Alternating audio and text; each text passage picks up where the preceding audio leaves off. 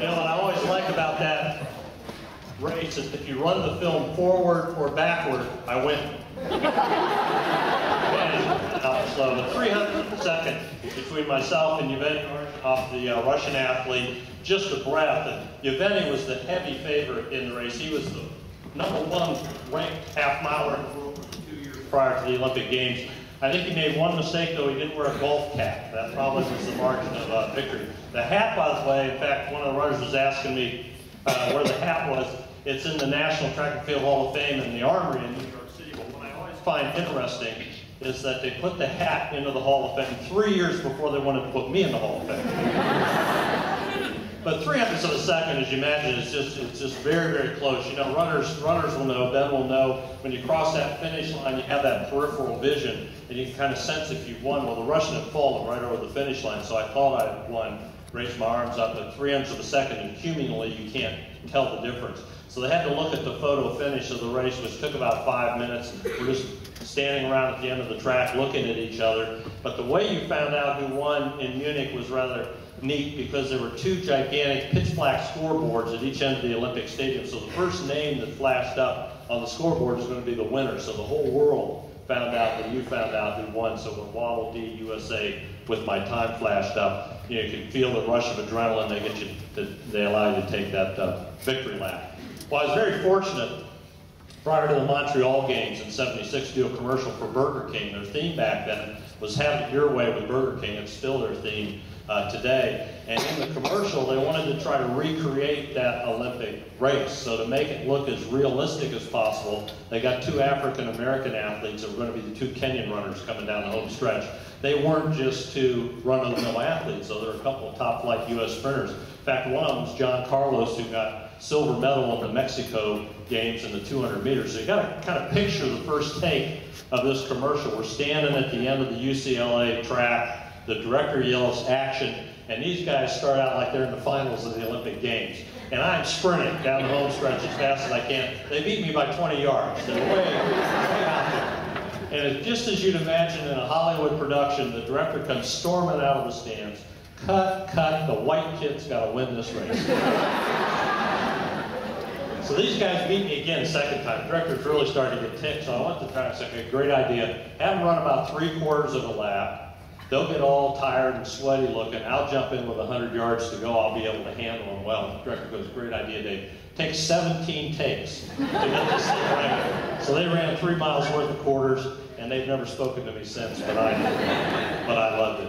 Now, I've been very fortunate to return to Munich several times over the last 40 years, and every time I would go back, as you'd imagine, and bring back a flood of memories to stroll through the Marienplatz in downtown Munich, where the athletes had a tendency to congregate back in '72, to see the Olympic Village where the Arab-Israeli incident unfolded that you're all familiar with in Munich. And for me to go back and visit that Olympic Stadium, especially to walk down on that straightaway that was so important in my life, now minus the 80,000 screaming fans, and think again the thoughts I had as an athlete over 40 years ago. For a single moment, there at the finish line, the race was over, yet the spirit of that moment has never left me. You know, it still amazes me to think how important 1 minute 45 and 9 seconds was in my life. It's just a fleeting moment in time, yet it's the culmination of a lot of years of hard work and perseverance, and it's really affected every day of my life since. I was talking to a group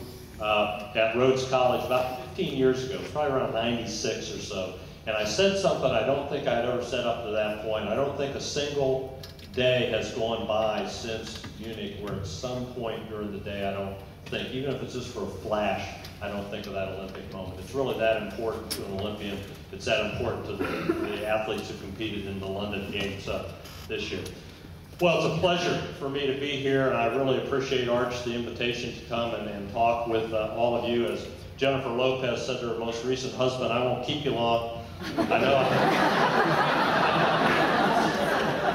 know we got to move along. What I'd like to do, though, is to talk a little bit about, you know, by the way, I really enjoyed watching you cross-country athletes, men and women, boys and girls. I enjoyed watching you all today run. It was really, what a beautiful day.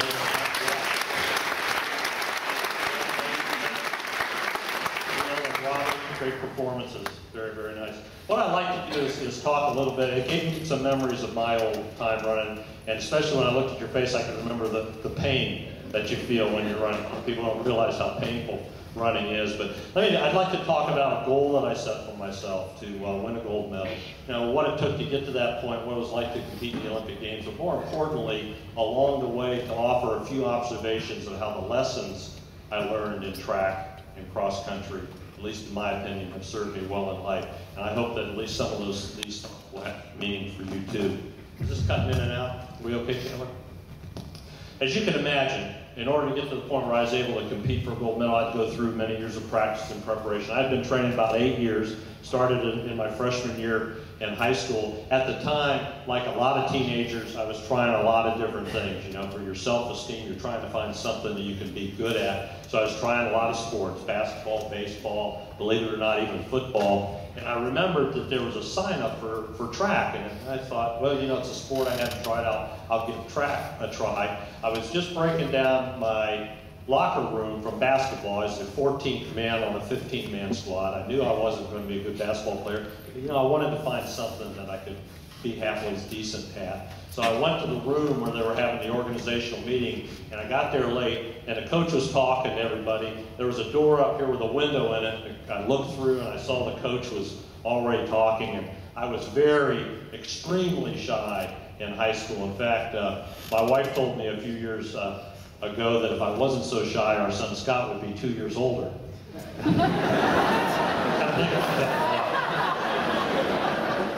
I started walking down the hall, and I thought to myself, you know, Dave, you'll never know if you can in track if you don't try. So I went back to the room. Luckily, the coach was standing there. He opened the door. I walked in. Everybody laughed at me. Oh, it's just Wottle. I can remember my shoulders slumped and my eyes hit the floor, and I kind of walked to the back of the room and sat down. As I reflect on that now, those extra steps that I took back to that door, the beginning of a journey that allowed me to travel all over the world, to dream of someday competing in the Olympic Games, and eventually to stand on the top step of an Olympic platform. Well, during my high school years, I was only running about 10 to 15 miles a week. And you can't imagine that, can you? They're running 70, 80 miles now. I was running 10 to 15 miles a week in high school. But upon graduation from high school and enrollment at Bowling Green, the mileage and the intensity of my workouts increased rather significantly. By the time the Olympic trials rolled around in '72, I was running probably about what Ben's running now, 70 to 120 miles a week, 2 times a day, finding you had to run in all kinds of weather conditions, you know, if it's raining or snow outside. Also found you had to run through minor injuries and sicknesses. And you sit there, what do you mean you had to? Because the competition was. You know, if I ever missed a workout in a week, I always felt that the guys I'd be competing against on that weekend, they made that workout, and by making that workout, they'd have just a little edge on me. And as you saw in that Olympic race, a little edge is the difference between achieving your goals and not achieving your goals. But you know, I also found that, you know, when you get to the Olympic Games, everybody's been working hard. A lot of times you find out they have a very similar training system as you do. And they too have as their ultimate goal, they want to win a gold medal. They step on the track, they want to win a gold medal. So what other attributes are important in developing what I call a winning attitude? I just want to touch on 3. Concentration, confidence, and competitive spirit. Concentration, mental focus, being able to concentrate on a specific desired task and keep focusing on that until it's accomplished. I can remember coming down that home stretch of that Olympic race, and my mind was acting like a little computer. Every step that I was taking was, how far is there to the finish line? How far was the leader ahead of me? And how much was I gaining on him on each step? So it was a recalculation. But the interesting thing was, there were 80,000 screaming fans. I could hear them in the video. I never heard one of them, never saw one of them. It was total focus on the finish line and getting that gold medal and getting to that finish line. Also found there's a lot of different ways of getting yourself mentally prepared. One that I used a lot was visualization. You know, a lot of people wonder, you know, what do these crazy distance runners think about when they're out there running 15, 20 miles? What's going through your mind? Well, when I take those long runs by myself, I'd be visualizing myself in races against some of the best competitors in the world. So I'd have people, you know, behind me. Sometimes I'd be ahead in the race. But the interesting thing about the visualization is I always pictured myself winning. Always pictured myself being successful. So no matter where I was in the race, I always pictured myself getting to that finish line first. Where I found that was helpful in a race like the Olympic Games, when I was so far behind for that first 200 meters, in my mind's eye, I had already been in that situation and had overcome it. And it gave me just a kernel of confidence that I could do it again. Very important. And then the other thing, the other technique I would use is, I always believe there was tremendous power in prayer. I started praying before competitions my junior year in high school. I always felt that it really kind of gave me an inner confidence and an outward strength to do my best. But where I found my prayer life to help me the most was in my defeats. You know, I won some races. I lost a lot of races too. And where my prayer life helped me was picking myself up after a defeat. And, you know, the old proverbial dust yourself off, but to refocus then and to move forward in your career.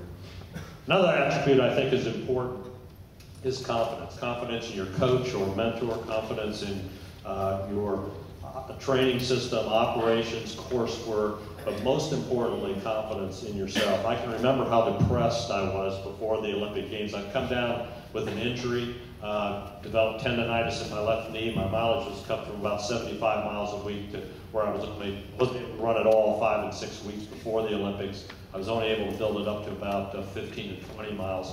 So back to that thing I was thinking about the competitors. You know, they all made the workouts. They're going to be in tip-top shape, and I'm going to be out of shape. And so I was really down in the mouth. And I could remember my coach at Bowling Green, Mel Brogue.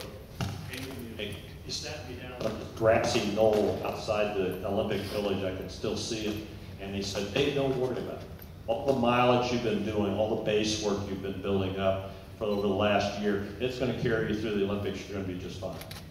You know, as trite as it sounds, I had enough confidence in him and in the training system that he had put me through that when I stepped on the track, even though it didn't look like it at the beginning of that race, but before the gun went off, I honestly believed I could win that gold medal. Confidence is a tremendous attitude to have.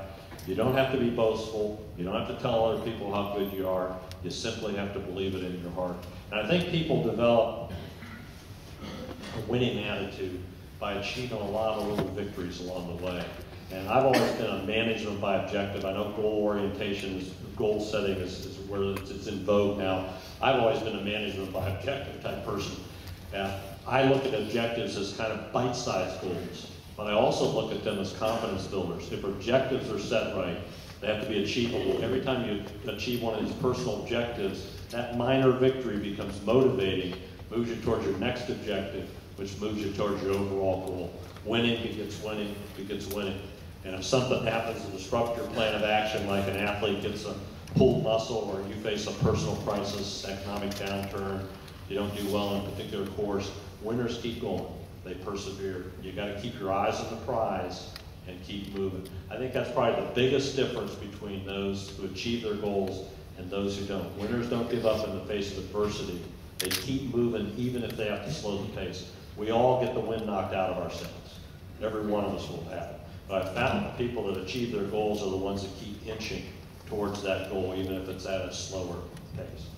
Last attitude I want to talk about, in a lot of ways I think it's most important, is you have to have a competitive spirit. I think a successful athlete, a successful person, has to have the desire to do his or her best. The Olympic creed says the most important thing in the games is not to win, but to take part. Well, I don't think winning should be all important. I think the desire to do your best and believe that you will do your best is. I always like the way Michelangelo said, "Lord, grant that I may always desire more than I can attain." You know, a lot's happened to me. Well, at least in that race itself, you know, I tell people I was so far behind in that first lap, I thought I was winning the race. I mean, you know, the race. Arch was saying, "You were really out of that race." I was going, "Yeah, I really was out of that race." But I can remember after the first 200 meters that I almost never did. I remember looking up in the stands and just thinking, you know, "Dave, this is embarrassing. You're going to go home, and all your teammates are going to, your friends are going to come up to you and say, you know, you could have at least been in the race." So all I was trying to do was just catch up. And I was able to regain contact after that first 400 meters. I was able to relax for about 100 meters, and Arjun off, the heavy favorite, surges to the lead. I just kind of made a semi-move to the outside to stay out of trouble. I started my kick, it's my all-out, with about 180 meters, kind of going into that last turn. But at the top of the stretch, that computer's rolling around in my mind. I'm not gaining at all at the other runners. So at the top of the stretch, I thought, you know, I'm just going to go after the bronze medal. I think I could only get third because I just wasn't gaining on them. And about halfway down the home stretch, I passed the first Kenyan. And like any good manager, I quickly reevaluated the goals. I'm going after the silver medal now. And it wasn't until about 10 meters before the finish line when I actually thought I had a shot. And with that final surge and lean at the tape, the Lord enabled me to win. You know, I don't get asked very much anymore. It's been 40 years after the Olympics, but you know, sometimes you're asked, you know, what's it feel like to win a gold medal? And it's always been kind of a tough question for me to get my hands around. I'm not afraid to say that, or ashamed to say that I got a tear in my eye when you hear the strains of the national anthem and you see the American flag being raised up to the highest height. You know, as I always thought, I was a history major at Bowling Green, I've always wondered what some of our founding fathers must have felt when they accomplished so much for our country.